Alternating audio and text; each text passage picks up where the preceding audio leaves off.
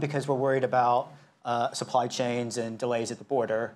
A lot of the bigger companies at the top of the supply chain are asking their suppliers to carry 1 month's worth of stock at their cost and to warehouse it near their customer at their own cost.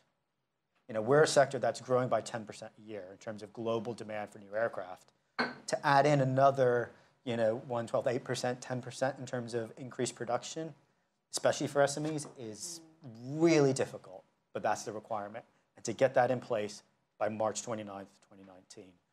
The other thing is, I mentioned that aircraft have to be certified as safe to fly, the designs for a new engine, the parts, the way you put it together. That's done all done out of the European Aviation Safety Agency. If we leave without a deal, you can't continue to do that from the UK. So companies are setting up operations in the EU 27 to do design approvals, to do production approvals for aircraft and aircraft parts. The last thing, I guess, that companies are doing that I'll mention is nothing, which is actually the really worrying bit, especially for the small companies. Because the big companies can throw money and teams, and they've had task forces handling Brexit for ages. Problem is the small guys that don't have it and tend to only deal with what's right in front of them. And they don't have enough resources. They don't know enough to actually begin to plan for Brexit.